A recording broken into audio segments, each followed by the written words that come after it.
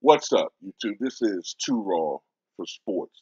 So, Michael Jordan and Scottie Pippen will forever be linked due to their partnership with the Chicago Bulls, which led to 6 NBA championships during the 1990s.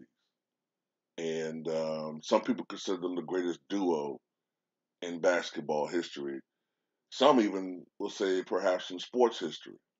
But unfortunately, the relationship between the two have become strained, and some people think permanently damaged because of recent events. Now, of course, it was back in the spring of 2020 when ESPN aired The Last Dance, which is now on Netflix, of course.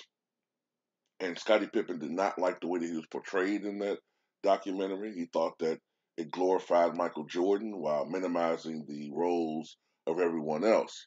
And of course, since then, he's come out with the book Unguarded, which came out in November, which was a response to The Last Dance. And, Dennis Rodman said some real shit recently, man. And I agree with Dennis Rodman because I think that this is the core of what Scottie is mad about. So Dennis Rodman said in a recent interview, quote, I just think Scottie is so hurt because he wants to get that recognition with Michael because he grew up with Michael that whole 11 years. They played together.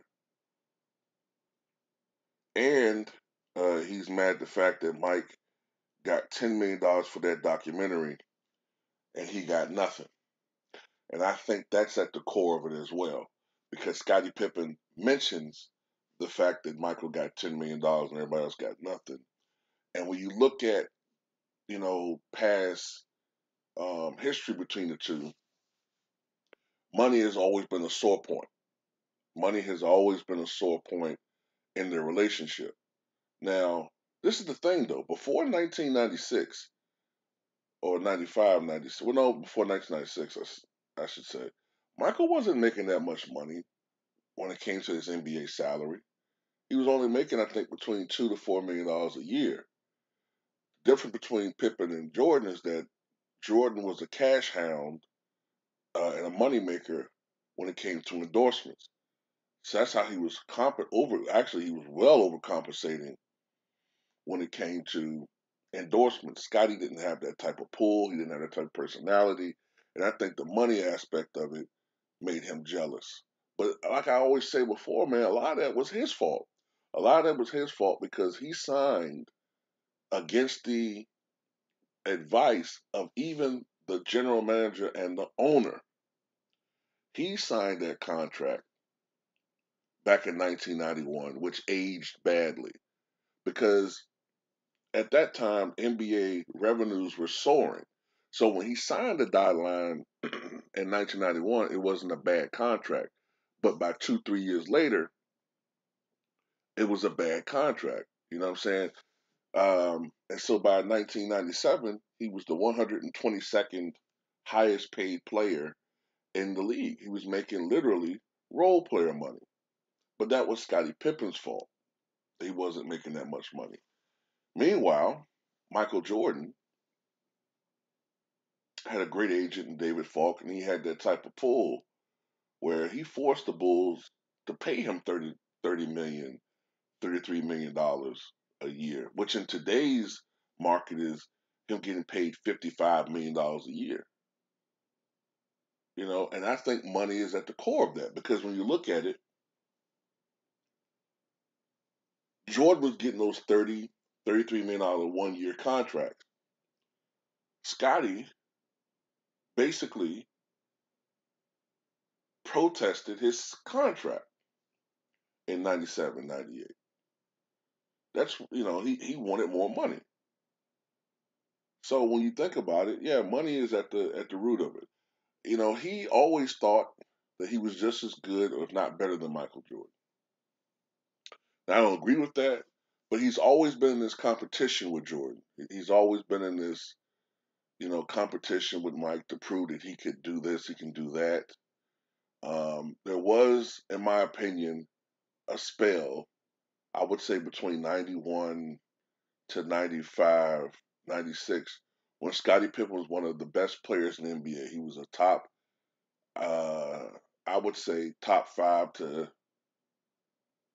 8 player in the league during that time period. You know, some people think that he wasn't all that great. I mean, that's their opinion.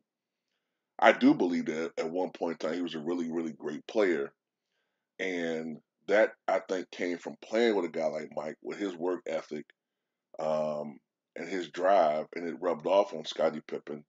And Scottie Pippen maximized, uh, his talents, but there were some limitations to Scottie.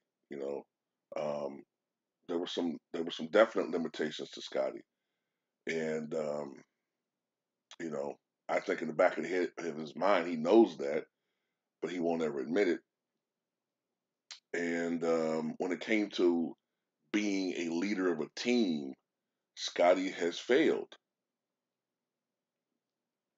consistently with that. The thing that really should cement people's mind in that is when he failed as a leader with Portland.